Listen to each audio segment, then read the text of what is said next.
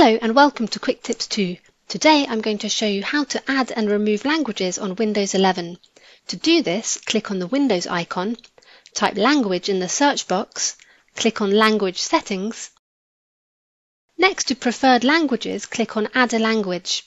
Type the language you would like to add, for example French. Select it from the list. In this example I'll add French, France. Click Next and then click Install. It may take a few minutes for the new language to be installed.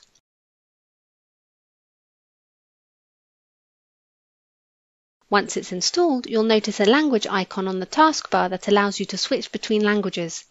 In my case, it shows English and French. Now, to remove a language, click on the three dots next to the language, then select Remove. Note, you cannot remove a language if it's at the top of the list as it's considered the default language.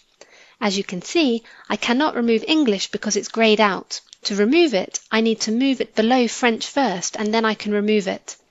If you have any questions, please leave a comment below this video. With Quick Tips 2, knowledge has no limits.